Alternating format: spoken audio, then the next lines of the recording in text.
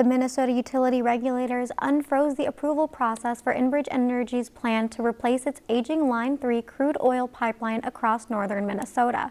State regulators voted unanimously during a hearing earlier today to ask the State Commerce Department to conduct further analysis of the potential effects of oil spills in the Lake Superior watershed and to report back within 60 days.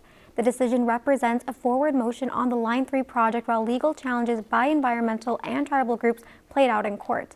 In a statement, Enbridge said, "We will support the work of the Department of Commerce in promptly addressing the spill, modeling as appropriate."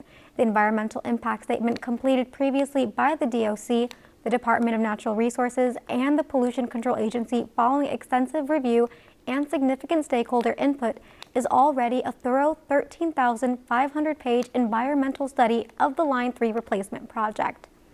Once the revised environmental review is complete, there will be a public comment period before the Commission decides whether the update is adequate and whether to reissue key approvals for the project. If you enjoyed this segment of Lakeland News, please consider making a tax-deductible contribution to Lakeland PBS.